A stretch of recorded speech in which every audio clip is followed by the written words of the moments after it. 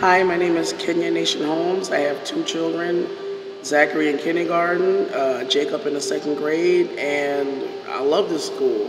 I love the parents, I love the teachers, I love the community, I love the NTAs, the cafeteria. Everything about this school is awesome because it's like a little family. Everybody knows me and I know them.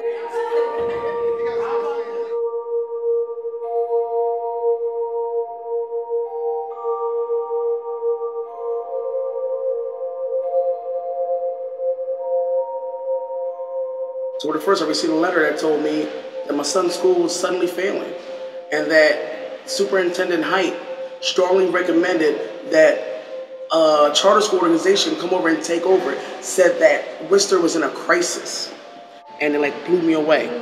Because for the 3 years my oldest son has been here, he's done great. And I'm glad to see so many faces out here smiling and happy because I think this is the most important thing I'm going to do in my life. Instead of giving the allotted 5 years to the charter school organizations, let Wister State District and turn it around by becoming a community school. This way we can get the funds for the resources that the school so desperately deserves. We have had several meetings in the last almost 2.5 months. We have done everything we can and still are. Now we're formulating a plan. We're having a plan proposal being written up as we speak to try to present it to the SRC, and hopefully that'll work.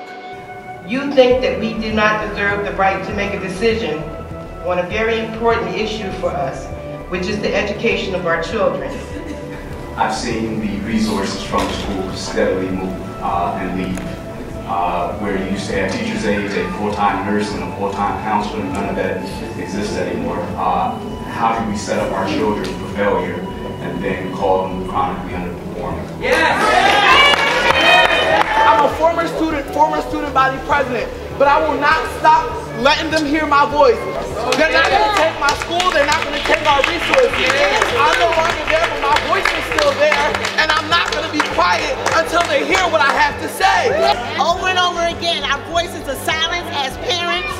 We are looked down upon like we don't know what we're talking about, that we don't care, that we don't have time. We feel that our voices should be included in making decisions that affect our offspring. You cannot just come in and take over someone's school without a vote, without a choice.